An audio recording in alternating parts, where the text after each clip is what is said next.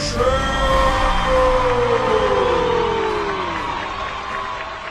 welcome to the Turns Out podcast. I'm your host, Julian Camacho, a.k.a. Jules, and I am here with the one and only, my dear friend, Av.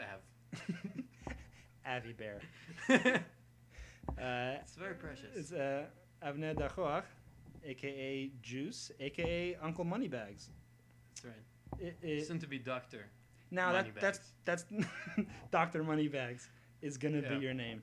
Now, not to make people think that it's an anti-Semitic comment, your name literally translates into Moneybags? Yes. It used to be in Yemen, where my grandfather is from. You used to measure wealth by how many gold coins you had. But my great-grandfather was a rich trader. So he can only measure his wealth by the amount of gold vases that he had. Vases. And so that's how they gave him like a pet nickname, which is my last name, which means to count gold vases. So it's Uncle Money Vases. Money Vas, right? Uncle. But as time evolves, we stopped measuring monies through vases, and now we use bags. Mm-hmm. And so, hence, Avner Money Electronic Account. Mm-hmm. I think so.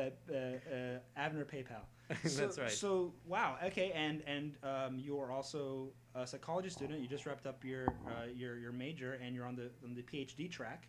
That's right. And so soon it will be, in fact, Dr. Moneybags. Dr. Moneybags. I'm going to make my students call me that in class. That's good. It's important to establish, kind of like prison, who's the boss, and there's no better way to insist that someone calls you something ridiculous. Yeah, if they send me an email, they can, for sure, just send me the dollar sign. You're actually looking, I heard you're also talking to Gmail to see that instead of having the at gmail.com, it's money_gmail.com. Money sign. That's right, Julian. Okay, thank you very much. Well, we were earlier talking about, several things, including how ridiculous studios are and how fast they're rebooting all these different franchises. That's right. And we were the Spider-Man new trailer just came out about a week or two ago, and it's actually I was reading that what it is I think it's Sony or 20th Century Fox, who owns the Spider-Man rights, and they have to have a movie every certain amount of years. Otherwise, Marvel, by default, gets the property back. Oh wow! Yeah, so it's interesting because it's completely business. But the Avengers and Iron Man, Captain America, Thor, Hulk, all these movies belong to Marvel, who is now their own movie studio. Marvel Studios has become its own movie studio, and 20th Century Fox still has their biggest properties, which is Spider-Man and X-Men. And so the reason why X-Men First Class recently came out, the Michael Fassbender movie with James McAvoy, they have to constantly shit It's a out. part of that quota again. Right, they have to make those movies, otherwise they lose the rights to Marvel Studios, who's now technically their competition. So I wonder how subtle this can be. I mean, what's the legal term for a Spider-Man movie? Maybe you have a romantic comedy, and it's like, oh, Judy, I still love you. And it's like, oh, Spider-Man, what are you doing here? And it just goes away, but it's just enough to qualify. Yeah, it's Jude Law and, I don't know, Kate Beckinsale. Yeah. They're off, but it's completely non-related. He's an out-of-work lawyer who's also Spider-Man. Yeah. In 18th century Ireland, fighting the British invasion. Oh wait, and they're Spider-Man. Just out of nowhere. Yeah, that's pretty much it. And so I'm not sure, but I think Batman might have the same deal as well as Superman with Warner Brothers versus DC. Yeah. I just want to say that I find that actually slightly less evil. I mean, I can see why it is still a business concern, and they are still being in some way dicks about it, because maybe the studio can make a better movie, and maybe they would have normally made a movie if it wasn't for this rule. But that's a little better. I mean, I thought they were making the movies just because they were thinking, it's been 10 years. Everybody, all the teenagers have aged, and now we have another generation. This franchise is so big. Let's just make another one, make more money. Who cares? Which is a little worse kind of motive, I think. Exactly. It's not so much. It's not purely let's make money. It's let's not lose money. Yeah, but you do hear that especially from people that we appreciate. Like I heard that from Terry Gilliam, and also this perspective, and also I heard this from what's his name? Forget the guy from Brick, the actor from Brick. Joseph Gordon-Levitt. Yeah, both of them have mentioned that every time they talk to like a business type, corporate, movie producer, they always come onto they always have this the worst kind of assumptions about the viewers. They always assume the viewers are idiots, and starting from that perspective, they're thinking, how can we feed them the most stupid thing that we can do? Joey, listen, let me just explain something. The people are stupid. Stick with me, kid. You'll go far, straight to the top. All you gotta do is make a movie about monkeys in space. That's all we got. And it's just voice. Yeah. But that's even sounds even nicer. I mean, that's it sounds like a movie from 3 years ago, Monkeys in Space. Monkeys in well, Space. it was about the apes that were set off as astronauts. It's a talking from the makers of Shrek. Did they gain intelligence or? Well, it's a Shrek movie. It's like it's like a movie with talking animals. The humans can't understand them, and so they. Turns out animals are already smart. We're just too dumb to. Oh, it's like Babe, kind of same feel. Right. Exact same physics, same rules. Yeah. I can't think of how. I mean, okay. Here's a good movie studio idea. Eddie Murphy plays the ad guy who lies all the time. Yeah. And every time he says a lie, a leaf falls off a tree. And when a tree falls out of leaves, he's gonna die. Yeah. Yeah, that's exactly it. So it's like, okay. Well, okay, so a movie about a corporate douche who can't lie anymore wasn't that Liar Liar? Like right. This is a recycled it's whatever. But it's the motivation that's the worst part. I mean, if you just genuinely come up with a stupid movie, I mean, that's still unfortunate, but it's not as bad as just assuming everybody's because everyone is stupid. Don't you get it? Everyone's an idiot. That's the worst. That's the worst part. And we talked about it last time where I don't know if it's true for all movies like this, but people do tend to appreciate movies that are actually also are deep and have all these broader appeals, and over time they get some really good quality movies that we know get viewed more and make more success. Specificity to me, I think, is the key to all things. That's what makes jokes funnier. The best example I have is the guy's so strong he can pick up a car, okay, but he's so strong he can pick up a Buick. Yeah. For some reason, that's funnier, and I think it's a specificity. And the reason for that is because it just requires more thought. It's more original. People, after a while, they just don't hear the cliches. It just goes over, and then, but yet people, the thing, until 2.5 Men stops being the highest ranking sitcom, this mentality will keep going. And actually, it's funny. I heard a quote the other day, which is radio executives, the difference between radio executives and TV executives is that radio executives are stupid and evil, and TVs are smart and evil. So it's just like, it's a shame that this is the world that we live in. At the same time, it makes the little triumphs, it makes the little, the smart films that do come out all that much more special. And especially if you learn that a certain director, fought with the producers to get a certain actor that actually is better and maybe doesn't have as much appeal to a large audience, or has a more high quality screenplay. I agree with you. I mean, there was, I can't imagine how many studio people were fighting against the idea of Harrison Ford being Indiana Jones. Even though he just did Han Solo, a lot of people didn't think he could play a leading guy. Yeah. So it's just like, it's interesting that how things kind of play out in the end. And what was it? On the other hand, sometimes it happens the other way around, and you benefit. So, like, for example, Mel Gibson, when he made Braveheart, he actually insisted on somebody else playing it. He thought he was too old. But, interesting. But because he was Gerard Butler, who else could have? He played? Wanted to play. I think it's Jason Patrick that he wanted to do. Jason Patrick. Wow. And he almost insisted on it, but and they told him, listen, it's your big. I think it was his director. He did. Not his debut, but it was a big movie. And they told him, they basically conditioned him. They say, you're a big time actor. You want to make a movie. Well, you might as well guarantee that it's going to be successful by being in. Right. And he was successful, but he did look a little old, but he was very, very good. So that's one situation where big time thinking actually worked. Worked out in our benefits. Yeah. You could have had. It's interesting. If someone told me that the producers forced Christopher Nolan to hire Heath Ledger as the Joker, I would have been like, those fucking dicks. Those assholes. Just let him hire Paul Bettany like I'm sure he wants. Right, and would have been not as good. Not as good. And by the way, about Christopher Nolan, I saw a picture. Turns out it was Nolan number one choice. There was never a contention. He always wanted Heath Ledger to do it. And Heath Ledger actually called him and said, I like the idea. No. Hi, mate. I like the idea. The band begins. I got an idea, Joker. No, that's great. He took time from writing crocodiles to. You don't pronounce the H in Heath Ledger. Heath Ledger. No. It's a great imitation. By the way, a little anecdote about Christopher Nolan. When I saw his first picture of him, I was just like, wow, Jude Law really got fat. And that's what I thought. Well, Jude Law is really thin, but he's extremely good looking. That is true. That is also true. Oh, you think they're one and the same? Yeah. I suspect they're the same person.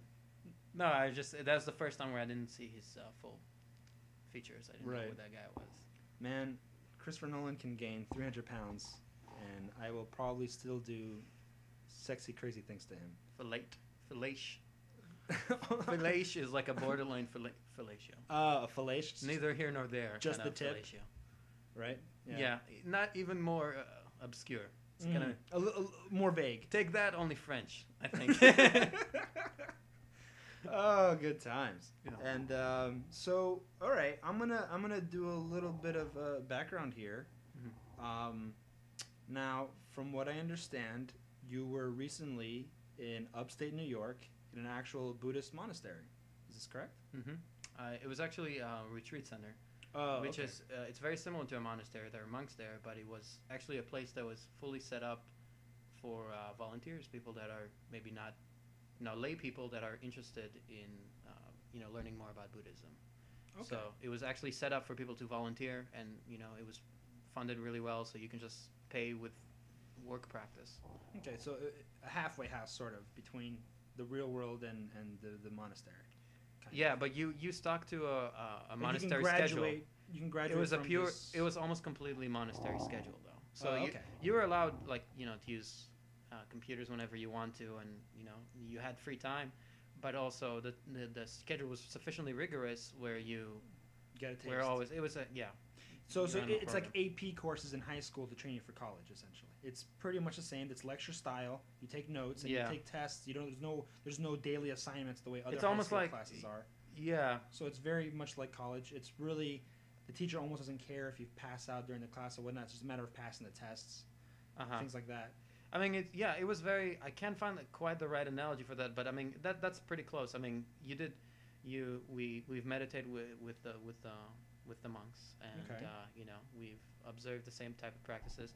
The main difference is that monks have a very extensively what they call precepts, which is kind of like commandments in Buddhism, which are less strict. So you're expected to follow them, but the idea is that you don't take it too difficult on yourself if you screw up in some way.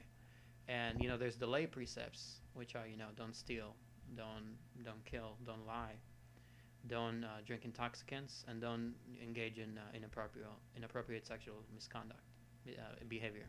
What constitutes as inappropriate? I think the classic, but again, this is Buddhism, so you're allowed to interpret it whatever way you define as inappropriate, and that's fine.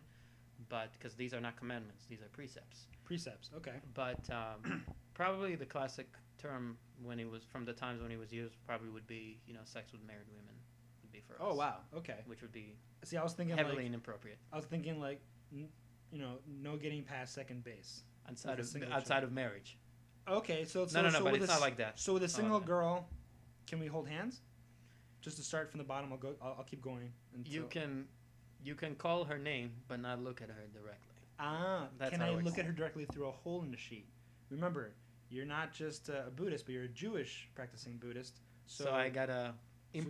When I combine things, I have to combine everything, put it in one big pot. Well, it's like a cafeteria, and you're serving yourself, a little bit of Buddhism mashed potatoes, some Jewish steak. Well, yeah. Well, we're getting a little sidetracked in a funny way, but I think Jubu you called it, right? Jubu, that's right. Jewish Buddhist. A Jewish Buddha, a Jubu. No, but I would say Judist, but that might be interpreted carries differently. a slightly worse implications here. Yes, it's a little severe, but that was the main idea. Is you get for lay people you have 5 precepts, but it's not a big deal if you break them. Obviously, if you break, if you kill a person, you should feel. I mean, depends on the circumstances, but you should feel contrition, and you may have to. Society may indicate that you have to pay for what you've done, but in terms of Buddhism, you can always go back and be a Buddhist. Okay. So the killing thing. But before we get to that, what do they stand in self-defense? Like, well, then again, that goes back to the idea that you're loosely interpreting things. What if you're killing? I can give you another scenario. What if you're killing? What if there's a person, a crazy man with a handgun, right, and he's shooting 20 people, and you're a sniper, and you have the opportunity of taking him off before he kills 5 more people. So obviously, a viper. Yeah, some of these more sniper. That's right. but again, we were getting sidetracked. For this idea, I'd like to think that you just calculate. For me, every person should think, figure these things out for themselves. For me, I think about the total and the quality of total amount of lives, minimal amount of lives that are taken. In terms of quality, also, I think it should matter in some circumstances. I mean, if it's like, I'm not sure yet. I'm not sure what I think about it, but that's something for people to consider. If you have the chance between 5 10-year-olds dying versus 5 97-year-olds dying, maybe that's another moral issue. But I mean, obviously, the total net amount of life that's going to be stolen, because killing is not really taking; it's stealing. You're stealing a person's years. Life, right. And well, it's less years being stolen. A baby never served in Korea the way a 97-year-old might have. Yeah, so but how much more? So that's another issue. Those are interesting issues. But separate from that, this is just a brief overview of the precepts. But what I was going to say is, when we volunteer, the monks have way more precepts on top of these basic precepts. These basic lay precepts are just what they call the minimal prerequisites for a normal human being. Don't kill, don't lie, don't steal. Yeah, where monks have hundreds of precepts, and some of them are really have very kind of more technical, even you can say complex, confound explanations. Likely, could be probably if I explored one enough. of the.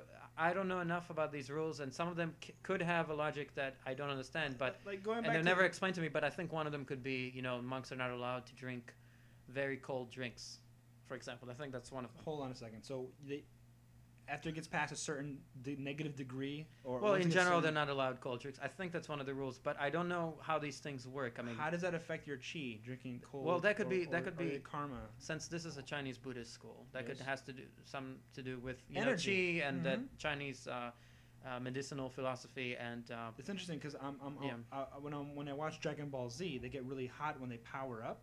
And it's funny to make fun of, but actually the Krillin in the Dragon Ball Z world was a Buddhist monk, and he has the 6 dots, whatever, which represents a certain degree of masterhood or something. Yeah. But basically, a lot of the terms in Dragon Ball Z actually were Buddhist. So when you power up, the way the aliens would interpret it is a power level. So they gave it a quantitative amount. Like there's a classic line when Goku starts powering up, and then Krillin says, "I never felt such incredible chi." And then Vegeta takes off his scouter, which is what you measure the level of chi, except they call it power level. He crushes it and says, "It's over 9,000!" I've heard that. That's a very popular meme. It's a very popular meme. Right. So the idea is what makes humans and Earthlings so unique is that we can change our level of chi. But the point is, I would imagine the temperature thing might somehow affect, because basically it's heat. Things around them start to melt and stuff and evaporate.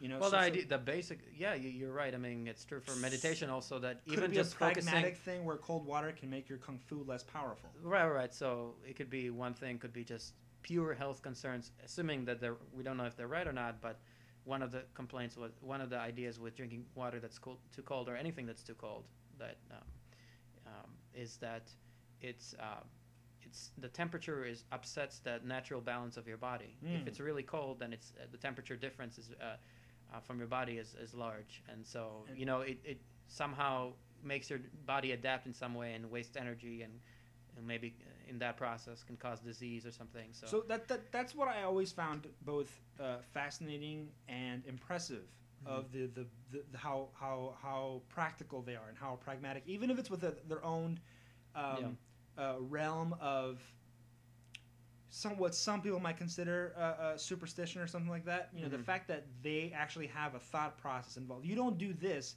because of this, and here are the consequences of doing this.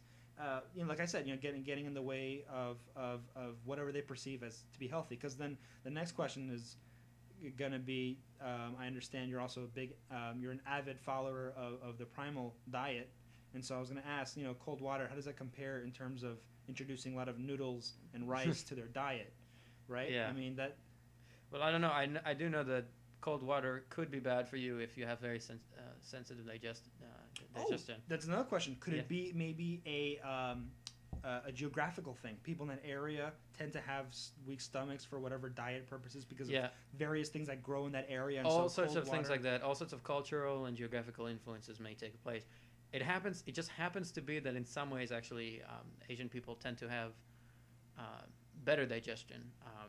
For other reasons, one of them being that the hot dog eating guy. They walk more, so they have a greater That's sensitivity to gluten. That's a major reason. So they can take in more carbohydrates, and they can afford those carbs because they walk everywhere. Because walking more makes you less. It improves your insulin sensitivity, and it does all sorts of good things for your metabolism. Insulin sensitivity. So they better eat less sugar than people who don't walk, or opposite. They're less negatively impacted by sugar. Gotcha. Okay. So a lot of times what happens is, especially for people who are overweight, when you eat a lot not a lot of diabetes in China, I'm guessing. Well, maybe less, but recent trends have shown that now that they're eating copying American style, driving not cars, just foods, but McDonald's. exactly, walking less and so forth. Totally. That they're gonna slowly show the same kind of health decline patterns. Well, it's good to know that we're spreading our American ways. Bellies through bellies. Even though some people might accept that as a negative, unpatriotic thing to say, I actually believe it. I'm glad that the standard is sort of spreading because I don't want the Chinese to win the inevitable war that is coming between America and China. So I'm glad. I like to think that the war is a game of catch.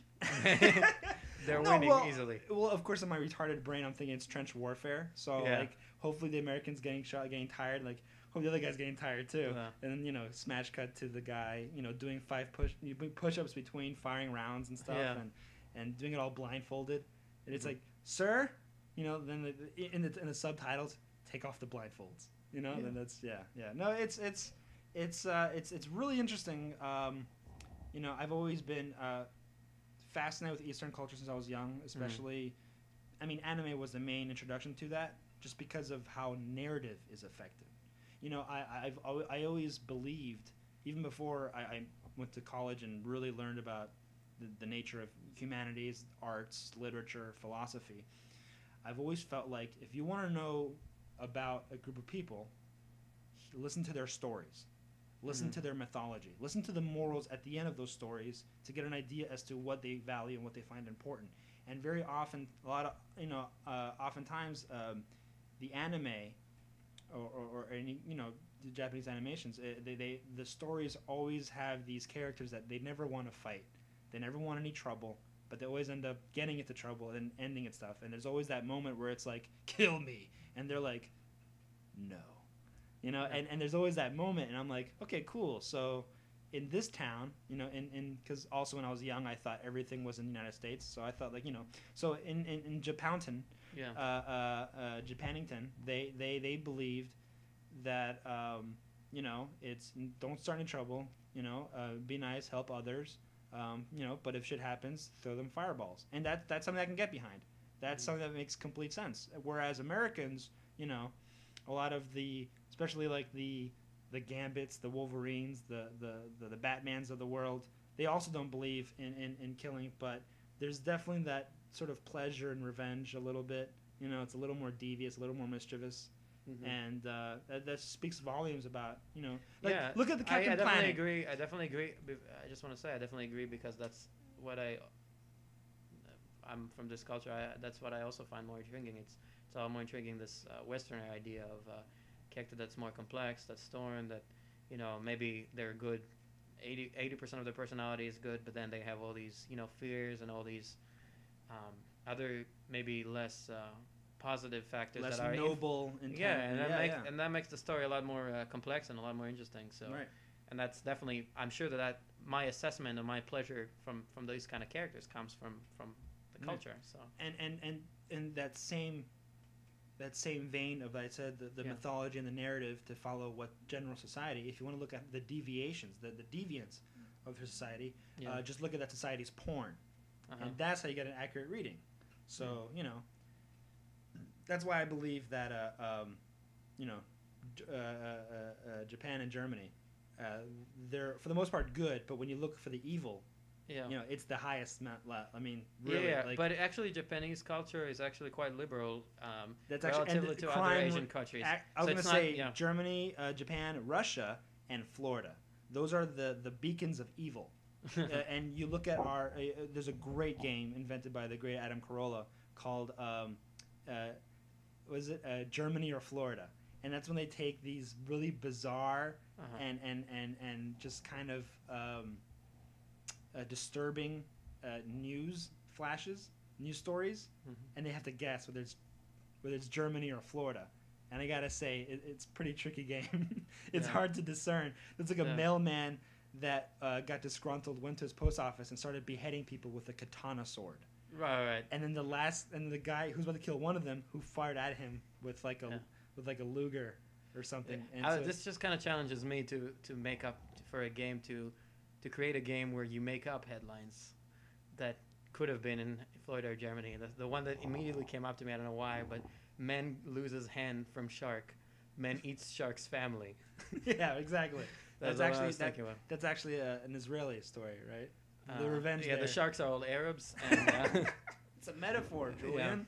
Yeah. The sharks are Arabs. Yeah. Well, it's like I said, it's interesting how you can't really hide.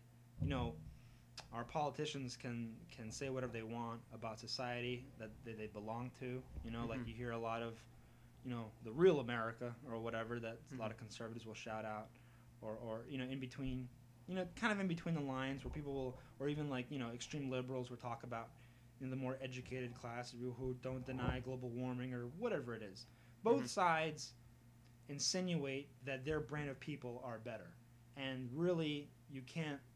That stuff you can lie and cover up and twist and turn however you want it, but you can't, you know, actual events, actual crime records, you can't fool. And the nature of those things. Are you saying some countries are inherently more criminal? Or are you saying we are all the same? Well, yes, actually, I mean, if we want to compare third world with first world, there's more incentive for crime. You know, it's a poverty issue, not a race issue. So there's reasonings for that. But what I'm saying is, different brands of evil, not more, not less, but different persuasions of evil. Oh yeah. It's all a feature of and environmental influences. Right, cultural and what have you. Yeah. Those things are, again, a politician of those respective countries can lie and twist the facts however they want, but I think it's in their fiction, the stories, the TV, the books that come out from those places. Those are the ones that reveal the true nature of that society. And ironically enough, you know, there's another line that you know, artists tell lies to tell the truth. You know, politicians tell lies to cover the truth, and that's kind of what I'm getting at, where it's the power of fiction. Yeah. You know, in terms of revealing certain truths and mythology as well. Another, you know, one research professor was telling me that when you want to observe a behavior, is trying to find something like trying to make a person do a mistake. If you want to observe a certain behavior, trying to make a person basically do it unintentionally, but in a way that's consistent. If you can find a reproducible mistake, so using this idea in our circumstance, you know, you can observe a culture's values based also on their dysfunction, on their psychological dysfunction. So, for example, you know, in Asian cultures, when they value the family and the collective as opposed to, you know, more individualistic, you know, Western world, they also have, you know, anxieties that are associated with failing the family. There's a specific kind of disorder that has to do with the whole honor thing. Yeah, failing the family, which it doesn't exist here because So what's underlying that fear is the idea that family values are important. You know what would be an interesting study? Patricide. Where does it happen more often? Would it happen in the Western world more often because people care less about honoring thy mother and father and stuff like that? Or does it happen more often in Asian cultures where the pressure builds up so much, the only way to get rid of it is to destroy, you know, whatever beacon of that is? That's an interesting question. I mean, I'm sure that those things have influences. For example, in the monastery, I've met. I'm just an example of how high pressure can be very interesting, create a very intense situation. Sure. This one Taiwanese woman who was telling me that her son was this very successful student in school, but she was very hard on him, and that's kind of typical in Taiwan to be kind of have very strict parents. And when he was like the leader in his class, a social leader, an academic leader, he was, so he's a person who had tremendous pressure on him. And he told his mother, one time he went up to his mother and he asked her if it was okay for him to go on a date with his girlfriend or something, and she didn't allow it. And so he threatened that he'll kill himself. But because the situation here was particularly, this is something that maybe kids would do in general for various circumstances, Sure. threaten something like that, but they wouldn't actually go through with it. But well, he actually did go through with it. He jumped off like a 4-story building and he like broke his spine. Holy shit! Did he die? No, he's alive and he's in Great Depression now, and they're working on rehabilitating him. Is he still with his girlfriend? I have no idea. That's awful. But the issue here is that probably 99% of kids would not have jumped. Maybe would have gone all the way to the building and not jump.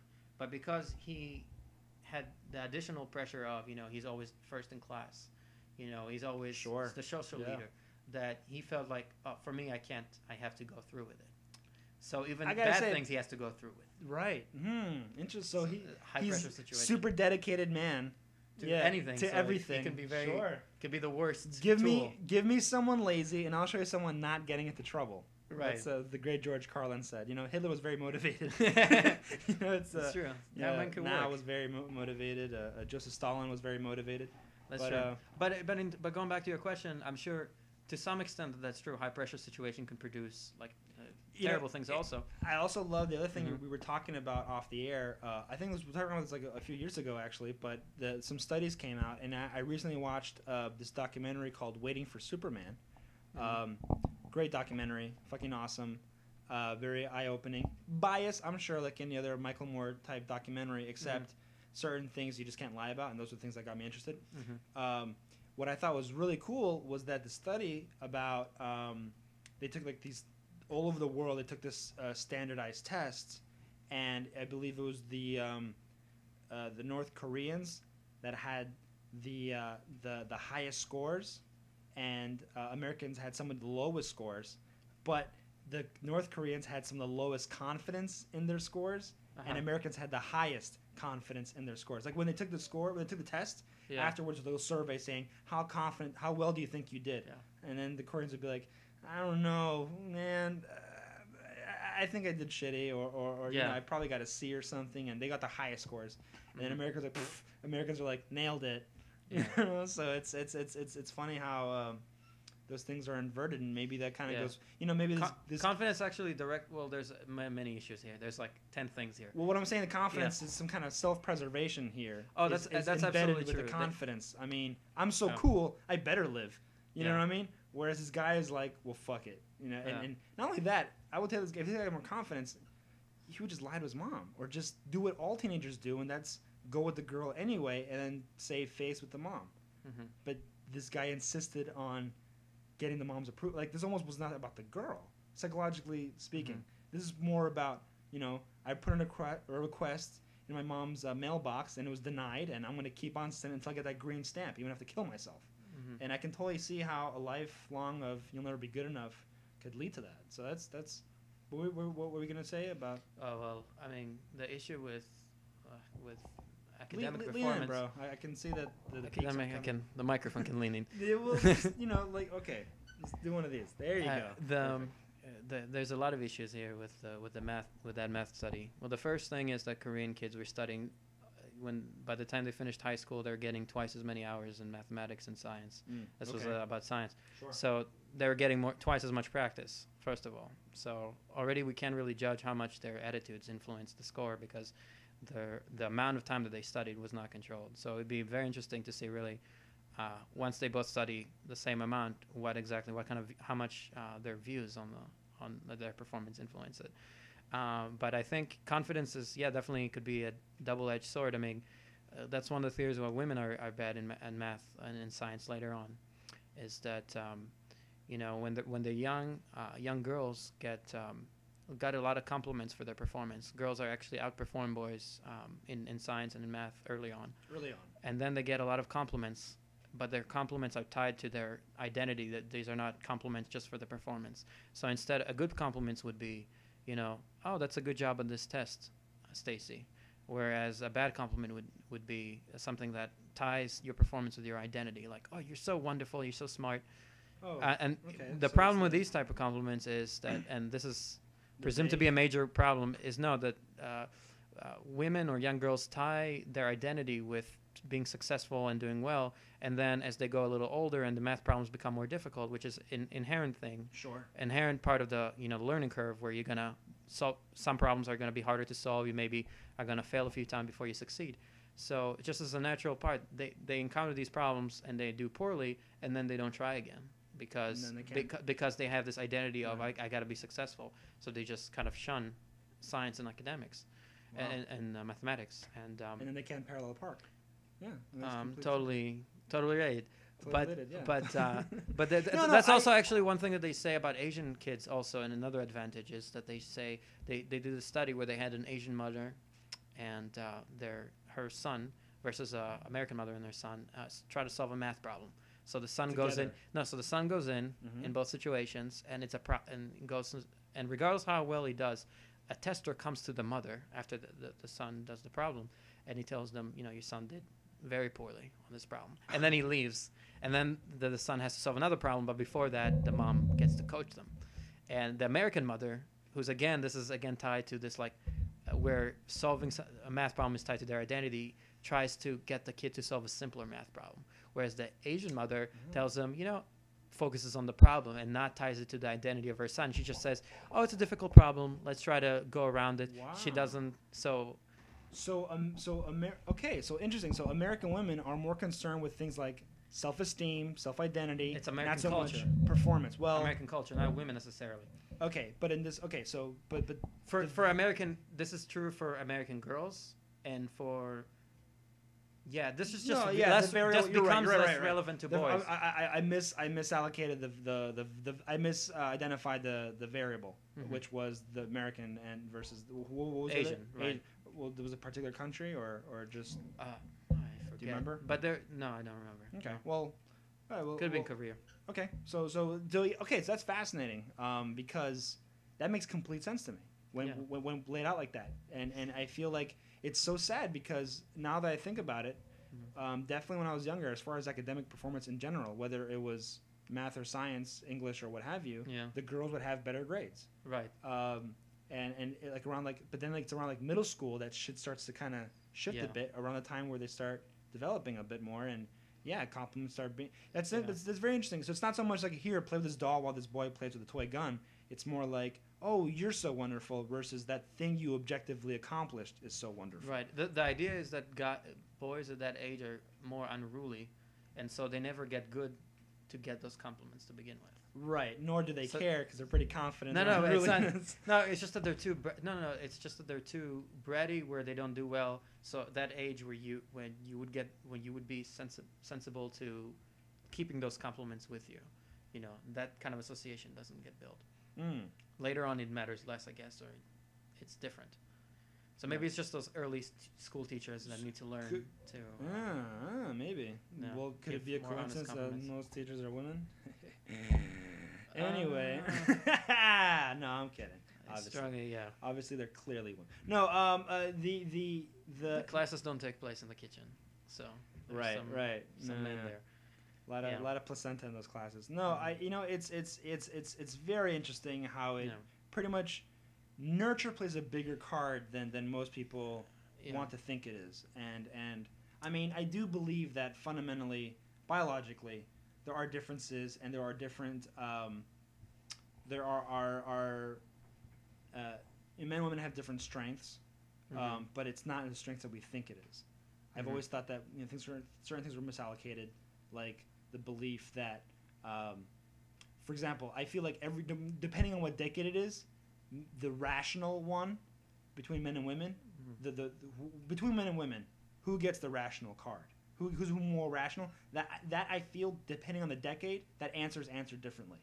because men are hocked up on testosterone, and we're gonna want to lead the way no matter what, and that then rationale is abandoned. But then we hear things about like, oh, women are so emotional, and they get so caught up on certain details that they become irrational in their jealousy. Like, for example, the classic scenario where the woman dreams the guy was cheating on her or beating on her, and then they wake up and then she gets mad at the guy the whole day. That wouldn't be described as rational, but I feel like being irrational, that falls pretty evenly between men and women. I think so too. I can give you a similar situation for men. Like dude, totally. One for men is that men have, and it's obviously all these rational, irrational ones are dictated. I think going back to Buddhism is by the way that you define yourself, and that's how your fears. That dictates what kind of fears you have. Right. If your fears is going to be anything that's inconsistent with your identity. If you think you're a big, strong guy, right. For example, a football player is scared of breaking his ACL. Right. It's his biggest fear. One example could be, so for men, the one of the values that instilled in our culture is that we need to be the provider that takes care of family. So a major reason for suicide for men is losing their jobs and not being able to take care of their family or being poor. It's a huge, and that's so strong that it can come up in a really kind of, like you said, irrational circumstances. That's like an example could be a young son who's 13 years old, who's not old enough to,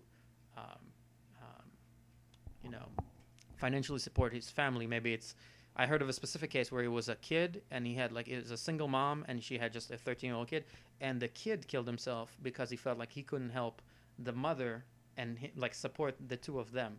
Out of financial pressure. And the dad was out of the picture? I think the dad was dead or out of the picture in some way. So it wasn't the mom who was in the provider type. Obviously, she was over 18. She was the adult. Here's the inappropriate question. Yeah. What color were they, or what ethnic group did they belong to? Jewish color. They were Jewish? This was in Israel. Israel. Okay. Yeah. So but I could see that happening. This didn't feel like an American story. Really? I could see that happening. I think in the I read 1920s, maybe during the Great Depression. No, but it's pretty 13-year-old though? I wouldn't have expected it from an Israeli either. I think I would bet that if you looked in cases here, it's something that is. I don't know about 13. No, dude, I don't know. Definitely not the past 30 years. I feel like. But the idea is spoiled. I mean, but the idea is that there's more guys staying at home until they're 30 before they're on the responsibility. Well, there's a lot of when they're 13. There's a lot of lazy people here, but the idea here is again that I don't know if it'll happen, but the idea is if the same cultural values exist here, then it's possible to happen here. That's what I'm saying. Let me ask you a question. In Israel, going to school until you're a certain age is mandatory, correct? Or not? Not so. Is it illegal? Yeah, I think it is, but I'm not sure. Is truancy illegal like it is here? If you're not in school, and if you're younger than 18 and you're not in school during school hours, your parents get in trouble and you get in trouble. So you're not sure? Or you don't think? I'm really not sure. I went to a really strict school, so I can't tell you how. I mean, it wasn't a situation for me. I don't think it was interesting in my house. Acceptable. Well, that's obviously education plays into a whole. It's a whole different factor that plays into all this, but then again, it's these people under these cultural influences that create the education. But in the terms of being a man and this cultural value of being a man and supporting your family, it exists in Israel about the same. I never bought either argument as to which is the more rational sex, just because I've always known that suicide was higher amongst men, and that's never rational. I mean, unless it's like, unless you kill yourself, I'm going to blow up your family. Actually, how many Jack Bauer scenarios are there? Actually, suicide rates are higher amongst women. But that's completely irrelevant. Women just use less lethal means, so they die less. Yeah, but they actually commit more suicide attempts. But but that means that they have more intention. They're just less mechanically inclined then. They just use guns less. They're less cries for help then, or they're more cries for help. They're more likely to use poison, drugs, like stuff like pills, where you could still pump their stomach and heal it. Where men are more likely to use firearms. But isn't that itself okay? So, interesting. But it could be in some way that it's a failure, a commitment, a conscious failure to commit to killing yourself. Never mind. That's my rationale. That actually was a big theory in suicide. It used to be that a good way to measure how likely you are to commit suicide is how thoroughly you thought the idea through, not how often you think about killing yourself. Right. So if you constantly think about killing yourself, but you've never progressed past that thought, you're just a narcissist. you're not, or or whatever is depressed, you're unlikely to do it. Sure. But if you thought all the way to no judgment, by the way, I say narcissist yeah. with the biggest. But if you hug. got close to writing a letter to your parents, or you thought about funeral arrangements, then you're much more likely to. Right. Yeah. Once you're past it, that's the scary. When you're giving stuff away, right? Yeah. When you're hugging people, saying it's been great knowing you. Yeah. Yeah. Yeah. When you're giving your little brother the Letterman jacket from your wrestling team. Yeah. Yeah. No, it's yeah. No, that's why I. So hold on. So just so I don't sound like a complete total jackass, the highest suicide rate accomplished, dead people who are dead through suicide, that's men, right? And that's all over the world, not just America. It's got to be. I don't know about the whole of the world. I remember the statistic. I think the statistic wasn't about one country, but well, it's going to be difficult finding a study that. I'll just Google suicide rate. That should be satisfactory. I think it wasn't specific to a country. Otherwise, because I read it in a general textbook, it wasn't a very kind of specialized book. So it would be pointless to say in America. I think the point of it was that it was in the world. So, who suicides more, men or women? Yeah. I don't know. Most of my reasoning comes completely through just like, ironically enough, through intuition. I just feel like we hear more stories about, men committing suicide than you hear women. I mean, there's definitely, of course, the intentional overdose and stuff like that. But it depends. There could be all sorts of reasons why that's the case without that reflecting a true statistic. I mean, it could be a case where men just more likely to commit suicide due to pressure. Economic pressure, and if what you care about, for example, is acting, then maybe more men are going to be more actors. Male actors are going to be likely to kill themselves, and therefore you hear about more men killing themselves. Where it depends on the circumstance. But going back to you talk about I thought was interesting. You're talking about rationality, and you're looking at it from a gender perspective. Which gender has more phobias and stuff, but I think that's a good. I have an opinion on this that I can tie back to Buddhism that we never get to talk about. Mention too much. It was getting a little boring, so I had to move things forward. Okay, but let me add another yawner then. All right. I feel like a person's like I was briefly mentioning, a person's fears are a factor of how strong their identity is. If a person has a very, very strong identity, it's just much more likely that things are going to clash with that identity. If you think, for example, a super strong identity is, let's say, you're really identified with being, let's say you're an amazing athlete. You win gold medals consistently. And I know exactly what that feels like, so go ahead. Excellent. Yeah, you're in prime shape right now for anybody who can't see. Less than 25% body fat. Yeah. 7% body fat is definitely less. Well, hold on a second. Not making do not lie is one of the Buddhist precepts. Let's not throw numbers around willy-nilly, all right? Okay, I apologize. There are more 7 Roman digits. There are more than 200 stars in the known universe. That's an accurate statement, right? That's correct. Okay. Less than 25. Yeah. So, all right. So you're you don't have a majority of fat cells on you. Definitely correct. Oh yeah. Definitely not a majority. Greater than. Muscle greater than. Smaller minority. Muscle greater than fat. Excellent. Sure. So so in terms of identity, I was sorry, saying, just really quick. The rates of completed suicides are indeed much higher among men than among women by about 3 to 4 times. So so just it's landslide. Just anyway. Good point. So I was saying it depends on how strong your identity is. So you can be, let's say you're an exceptional athlete. You can have zero identity, or you can, and then in that case you won't experience a lot of mental issues from a Buddhist perspective. But let's say you're completely identified with that role, and you think that your total identity is that person who's got to win gold medal every time. I am Peter the athlete. Right, Peter the athlete. So because your identity is so... Troy Davis is actually a better athletic name. Troy, every time if Troy is really identified with this, every time he's going to get anything less than a gold medal, he's going to experience suffering, because that interacts with conflicts with their identity of themselves. So they're going to experience anger or Failure. experience a feeling of failure. That's why they say that players in really good teams, like a Barcelona team for soccer, they're exceptional athletes, and they do describe that the feeling of loss is tremendously worse than what they feel like when they win. That's an interesting feeling. But and in contrast, a person who has, let's say, a weaker identity, not as strong identity, maybe, you think, you're a pretty good husband. That's a much more moderate expectation. So it's going to be more difficult for things to sort of conflict with that, unless you do something terrible like cheat on your wife or beat her or something. You're not gonna you're gonna be less likely to experience feelings that contribute. So ironically, being less impressive makes you more adaptable in a weird way. Emotionally more adaptable. Well, the idea is having less self mental identification. You can be incredibly successful, like an incredibly successful scientist, but expect very little. Okay. And then you won't experience much suffering. So that's why a lot of people that are very successful, who used very kind of egoistic energy to get very successful, actually experience a lot of suffering, because even though they're very financially successful, they're constantly in a struggle to maintain that in their own mind, the successful person. That's why you hear of a billionaire that killed himself, because he had $1 billion, his net worth, and he lost $500 million.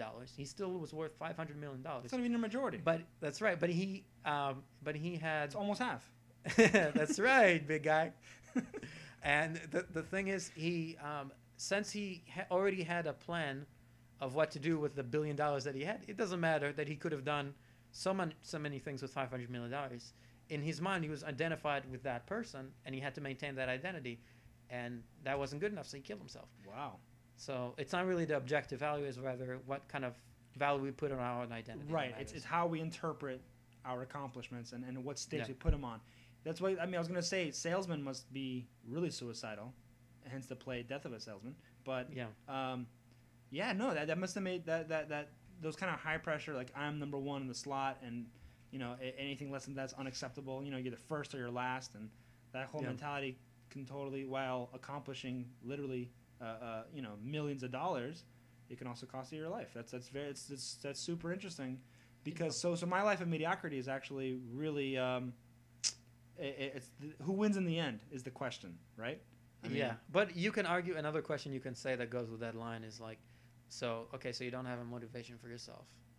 Let's say because you don't want to have all this suffering that I've just brought up. For example, so what would be your motivation? Here, I'll tell you right now. Yeah. I have a very, very strong identity when it comes to certain accomplishments. I believe, out of everyone in the world, I am the best at receiving head. There is no person out there who's better at receiving. Nobody oral gets more pleasure like me. No one is good at receiving it.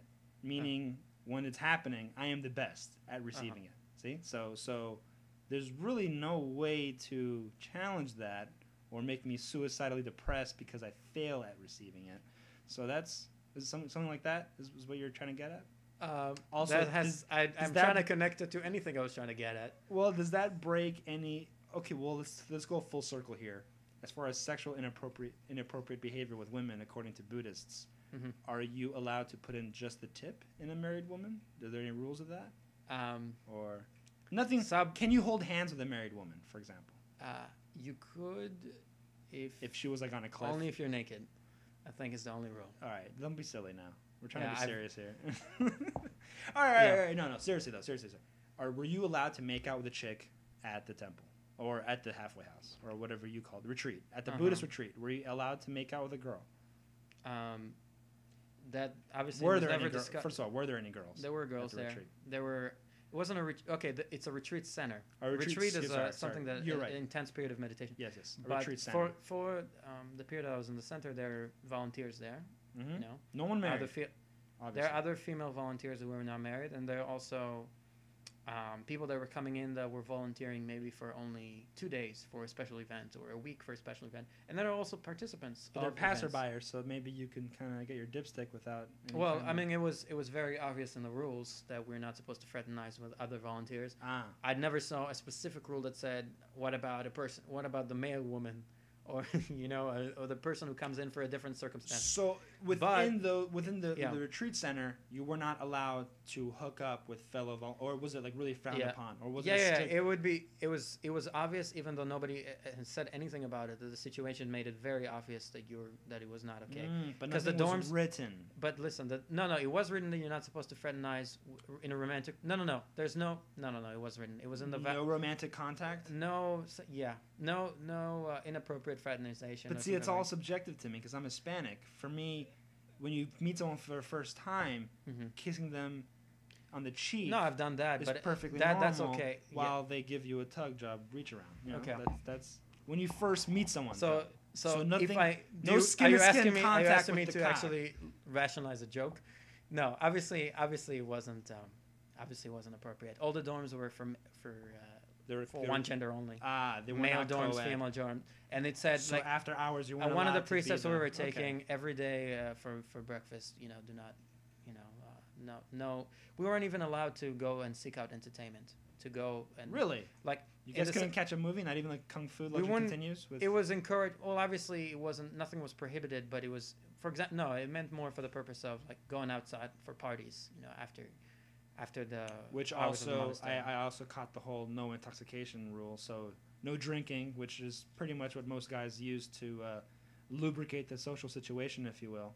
Well, in parties, but yeah. So they said the conditions perfect for no one hooking up. The problem, but by the way, out of the 5 precepts, the drinking one is the one that's considered the least least offensive to break. It's the idea is that when you break that one, you're much more likely to break all the other ones. That's what I'm saying. Yeah. So you're more likely to cheat. You're more likely to lie to fuck a guy if you're feeling tipsy. Right. So no alcohol. Well, I mean that sounds like a great place I never want to go to. No offense, but I do like the principles involved, and I do find it that if everyone was a Buddhist, no crime would probably happen. Like if everybody, even if there were like Buddhists that would break some of the rules every once in a while, you have to jump through so many hoops to psychologically get to the point where you'd make all the big ones. By big, what did you call it? Not rules, but precepts. I'm guessing the biggest precept is like murder, rape, and theft, right? I mean, those are the biggest things. No Buddhist should ever think about doing those things. The idea is that they cause a lot of societal suffering. Also cheating. I mean, if you're involved with a married woman, you're causing, you could be breaking up a marriage, and that could be suffering for all the children and the grandparents. Never mind that. You know what's the biggest cause for murder? Money and jealousy. Yeah. So that stuff all could leads be to murder. Facilitating that. I just want to go back to one perception of Buddhism. Sure. The way that they're explaining it, you really don't have to be monk, and actually many of the teachers that we had that actually had enlightenment experiences, which is basically the goal in Buddhism. Okay. Many of the highest teachers that we had were actually secular or lay teachers. So they weren't monks. They were married. They had regular jobs. One of them was a doctor. Another one was a yoga instructor and a karate instructor with a family. So the idea in Buddhism, and this ties with the idea of the precepts, is you should go for, and this goes with what you're saying about being average or mediocre, is you should always go for the middle way, which is actually a principle in Buddhism, which is the idea is that you shouldn't go, when you're talking about sensory seeking and stimulation, that could be, if you're a person who loves, that could be watching movies or eating food or, sex or anything. You should go for I do path all those that's things not, in once, by the way. That's the trifecta. You go for things that are not, you don't want to go for a place where you're ascetic and you're actually denying your body, you're living an unnecessarily harsh life. But on the other hand, you don't want to go in a situation where you're constantly experiencing pleasure, because both of those ways are ways where you can lead to suffering in your part. Those are ways that you can get attached. You're either attached to pleasure, where you get so much pleasure that you just don't want it to go, and if I put you in a room one day and not doing anything, you'll suffer because you're constantly wired. And obviously, going ascetic and going very stern also means that you're kind of punishing yourself. Right. And you're suffering in that way. So, a middle way is moderation. That's moderation. It makes life, even without religion, without Buddhism, it makes life much easier. If you can imagine a person by just having them have one relationship, maybe a steady diet, one job that's not too stressful, that's already, their life will be much easier. I agree wholeheartedly. However, I do have to side with Achilles on this, and that's why no one will ever remember your name sort of kind of argument, which is the good die young, but they're remembered forever kind of thing. And so the egocentric side of me would almost rather live that intense life if I'll be remembered, or if I leave things behind like a legacy. Whereas ultimately, if I was really truly honest with myself, I'm most likely going to lead that down the middle kind of life, but I'll probably never get arrested. I'll definitely never kill anybody. I'll certainly never, steal outright, like rob something or do anything violent just because it's not in me. And I also I strongly believe in the idea of momentum. When people they gain a lot of traction when they're doing this kind of high emotional, high stakes sort of lifestyles. These adrenaline junkies out there who just need to constantly push those borders. If you're pushing the borders and how fucking moderate can I get, that's a good citizen right there. That's someone who's not going to get. That's actually we call that karma in Buddhism. Right. That's momentum. I am so fucking moderate right now. It's not even safe how moderate I'm being right now. Yeah, you're being recklessly moderate right now. The moderate levels are off the charts. You're drinking that cup of coffee like an outlaw. A neutral outlaw. Yeah. My friend. Tell my wife I said hello. Yeah. Yeah. Well, that's great, man. I think that's all the time we have for now. We're getting close to the hour mark, and I think now's as good as ever time to wrap things up. But, dude, I want to thank you so much. It's always great chatting, and I love talking about things that I don't know about, so that A, I can be corrected, and B, I can see how well my improv skills are. So thank you so much for that exercise, and please come back. We'd love to have you, and thanks for having me, and I'm looking forward to these talks. Yeah, always. All right, great. Well, for all you out there, thank you for listening. This is Jules, and speaking for Avner, saying hold fast and stay hard.